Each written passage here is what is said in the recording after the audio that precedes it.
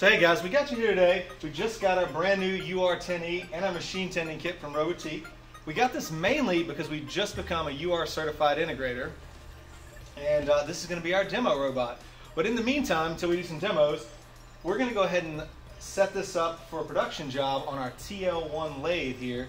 My guys have been running this machine for about 3 or 4 months now, and so they'll be happy to get this up and going.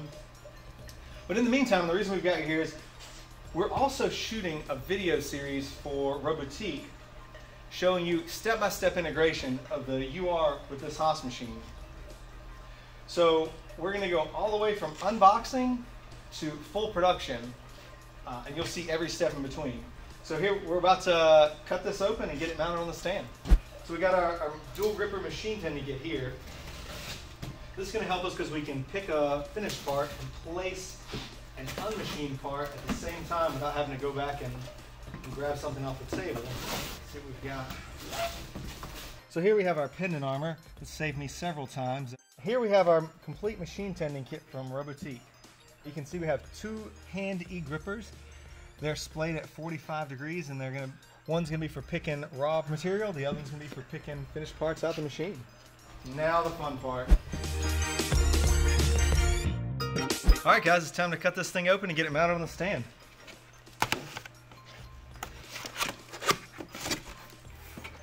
Oh, that's the controller box first.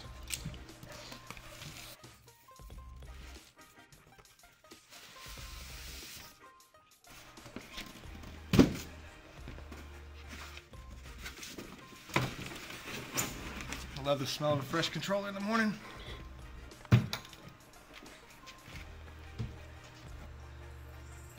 I don't get why you can't put your boots on the box. That makes no sense. Alright guys, and now for the fun box, we've got our actual UR10.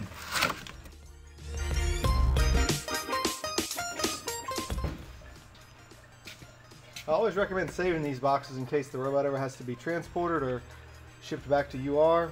It's just a good way to ship them. We made our own robot stand because we wanted it mobile. We thought we'd be moving the robot around a lot more than we actually do.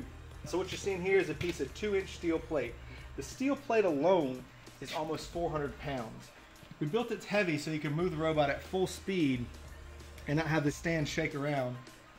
Looking back, honestly, I would go ahead and take the extra effort and bolt the stand to the ground.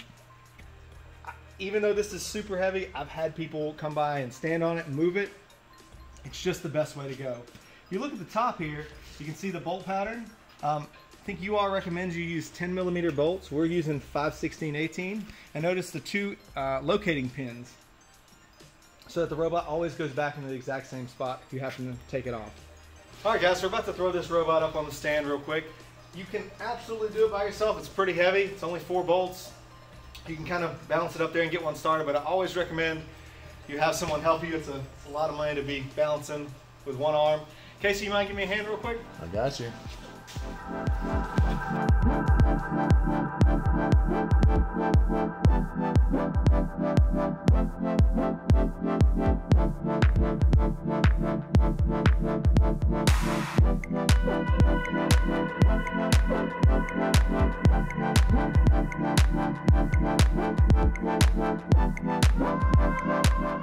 All right, so now we're going to go ahead and move the robot arm away from the base so we can get the gripper mounted.